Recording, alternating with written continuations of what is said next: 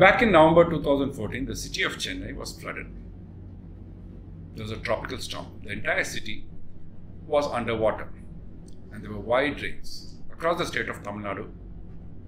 The tropical storm named Nilofer not only left the city of Chennai in shambles, the torrential rains that accompanied before and after the cyclone, after the landfall of the cyclone, managed to flood the open wastewater treatment plant at our Denim processing unit, which was 400 kilometers away from Chennai.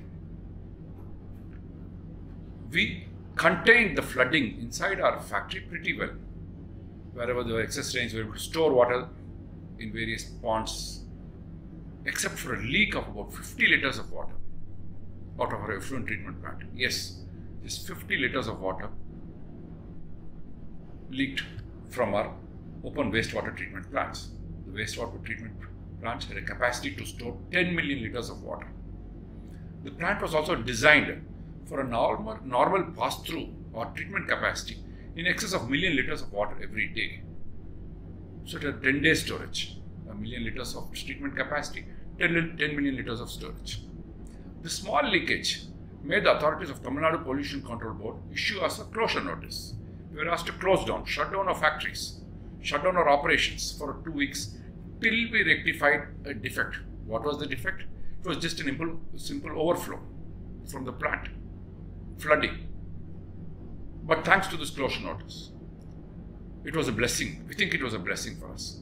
It made us to think. It made us to think, why send so much water to the effluent treatment plant? We had two options. One, cheat on water treatment, or just innovate, and send less water and keep your effluent treatment plant empty and idle. We took the second route. How to reduce our effluent treatment capacity, pass through every day, how to keep our effluent treatment plant empty, and how to protect ourselves from any such future incidents. And here began an idea for water accountability on the machine, which led to water sustainability. Hi, I am Srihari Balakrishnan and a water sustainability mafioso, and I'm going to talk about water accountability and how we've innovated on our water treatment.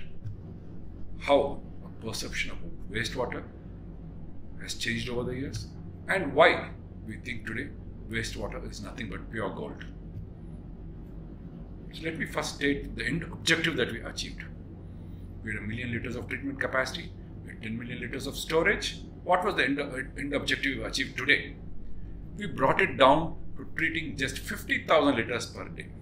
Yes, instead of treating today 1 million liters of wastewater, we are treating only 50,000 liters every day.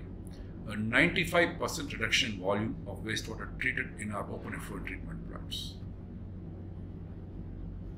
95% reduction, 1 million liters brought down to 50,000 liters per day. To get this from 1 million liters to 50,000 liters, let me tell you how we understood what we did, how we worked before, and how we changed the way we work. How were we working before? We were working before as follows. In any textile or leather processing industries, there will be a lot of wastewater streams coming from different parts of the machine, from different processes. Our plant had 50 streams. A typical plant will have anywhere from 50 to 100 streams of wastewater streams. Fresh water will be given to all these areas, and then from which wastewater will be squeezed out. Dyes and chemicals use water as a transfer medium. Dyes and chemicals are added to fresh water, applied to fabric or leather, squeezed out, and the water will reach a homogenization tank. All this water is then consolidated. So some streams will have high pH, some streams will have low pH. Some streams will have high temperature, low temperature. So all these, some streams will either have dyes, some streams will have color. So the 50 streams will consolidate and take it to a homogenization tank. What we did was study first each of these streams separately. The high pH water stream separately, the low pH water stream separately, the high temperature water stream separately, the water with color stream separately, the colorless stream separately. Some streams will also have dyes in exhausted chemicals, because when you apply dye, the dye has to exhaust itself onto the fabric. The remaining dye will get washed away. Only 60% dyes, 60% of dyes will get exhausted onto the fabric. The other 40% will go down in the wastewater stream. We were homogenizing all these streams with different and varying properties. Some of these streams will have a combination of 2 or 3 properties. For example, the indigo dye stream will have indigo in it. pH also will be high. It will also be high temperature. So we studied these streams, for some streams for 1 year, some streams for 18 months. Some streams we continue to study even today, because we need to find solutions for all these wastewater. We need to find use cases for these wastewaters. We need to find fresh usages. We need to convert this wastewater streams into good use streams. What we found in these streams is that there was a remarkable consistency in the properties of these streams. The pH was within a certain bandwidth. The temperature was within a certain bandwidth. If there was dye in the stream, the residual dye had a certain milligrams or certain parts per million, and it was within a certain allowable range. This made us to start thinking about the use cases. First, the consistency itself was a revelation to us.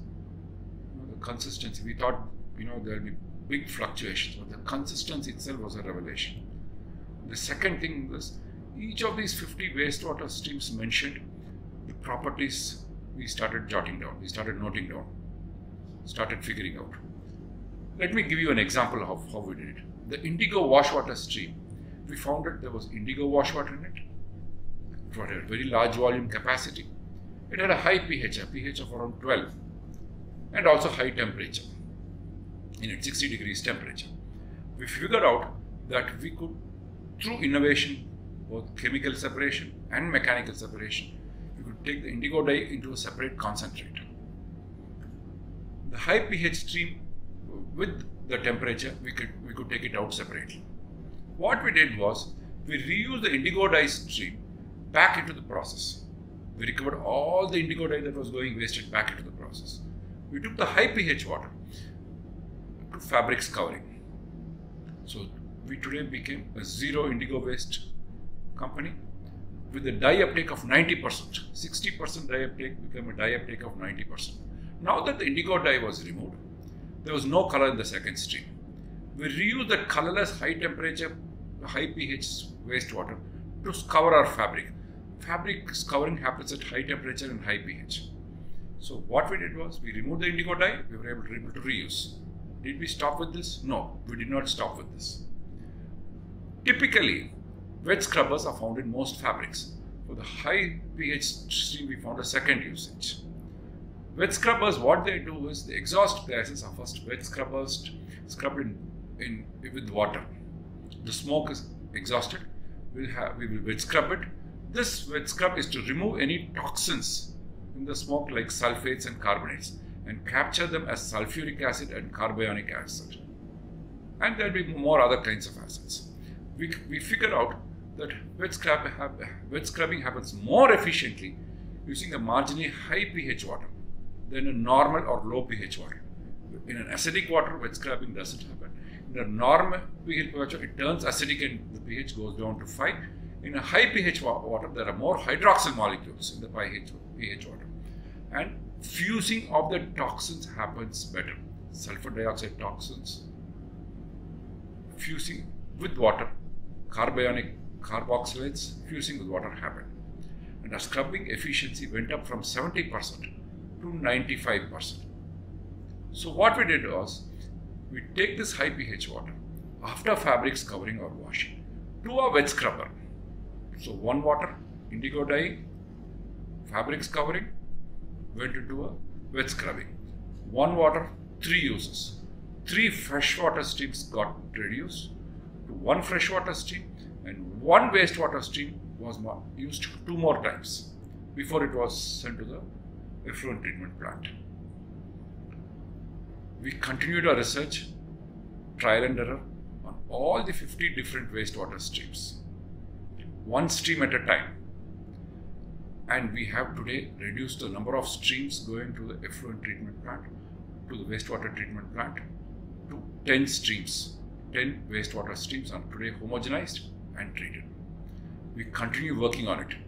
We believe that we can reduce this further to 5 or 6 streams. From 10 streams, we think we can bring it down to 5 or 6 streams.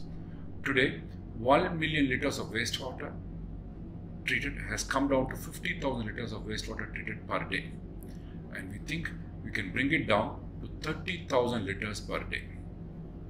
6 years of research, 500 million liters of freshwater drawdown reduced, 250 million liters of wastewater not treated, not a gram of indigo dye sent to the wastewater treatment plant,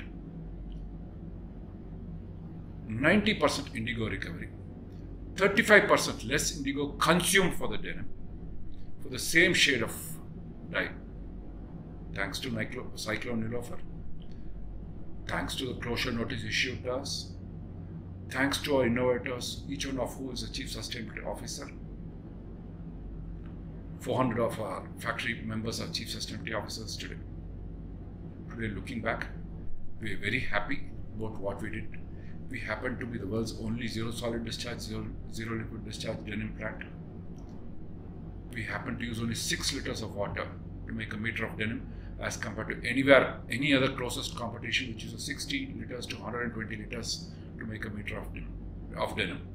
Just imagine what the entire textile and leather industries thought on this lines. How much usage of fresh water will get reduced and how much wastewater will get reduced. How many use cases will be there for wastewater streams. How much dyes and chemicals will get reduced.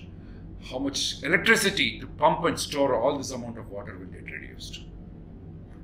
This is total circularity, total sustainability. I would like to close this with one statement. The amount of fresh water we reduced can be used for drinking water purposes for a town of 1 million people, 10 lakhs. If just 100 denim factories did it, 100 towns, each of 1 million people will have drinking water.